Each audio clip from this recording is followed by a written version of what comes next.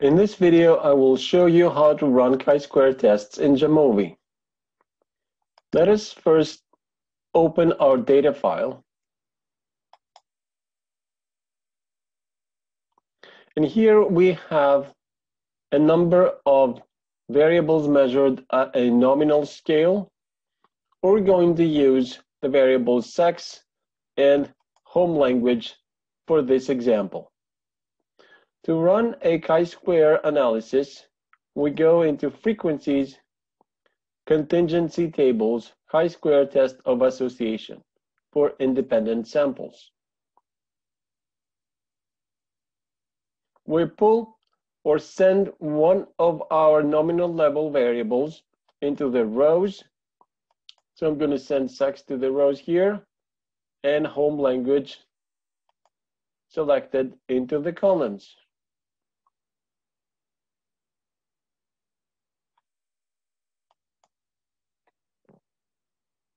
This is the chi-square test.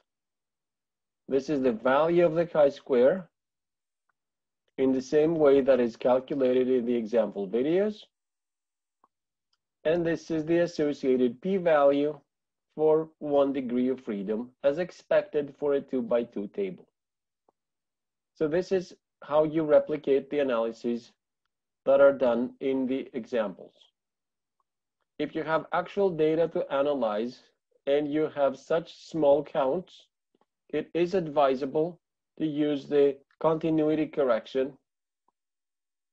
So if in your masters you have numbers like this, you should probably use this line instead, which accounts for the fact that the counts aren't really continuous, because you cannot have values between 1 or 2 persons, but the chi-square curve is continuous.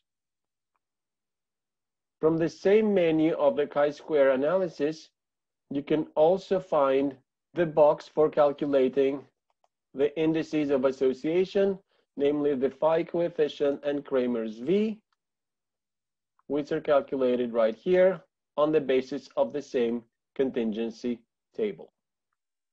As you can see from these results, there is a moderate association between the variables sex and minority language, and this association is statistically significant.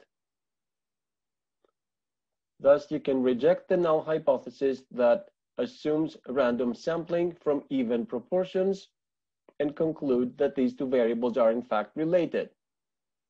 This is the way to conduct a chi-square test when you have variables over a list of cases, such as in this data set.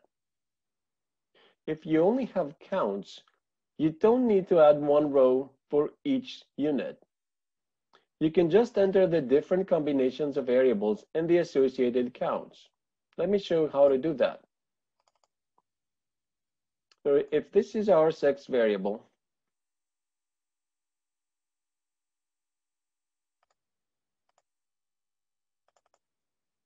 and this is our language variable, home language,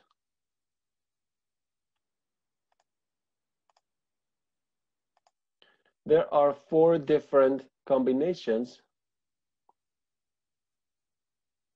female majority, female minority, male majority, and male minority.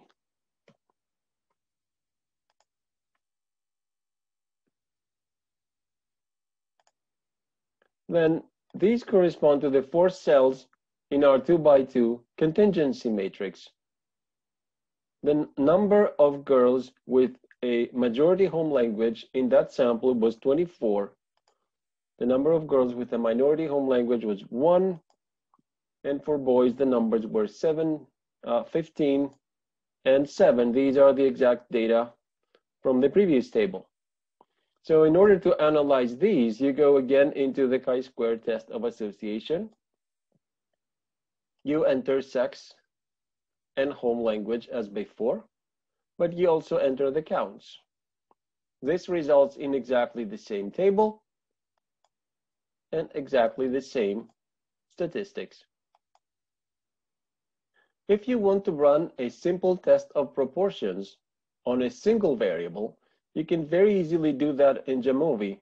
For example, if you want to replicate the test in the example shown in the video, where we had observed supposedly 36 men and 24 women,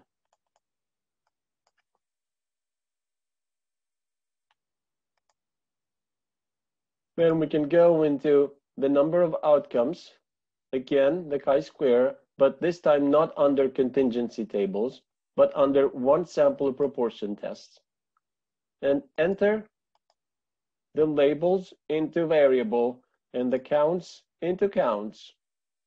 And so this is the result that was shown in the video, the one that was calculated manually.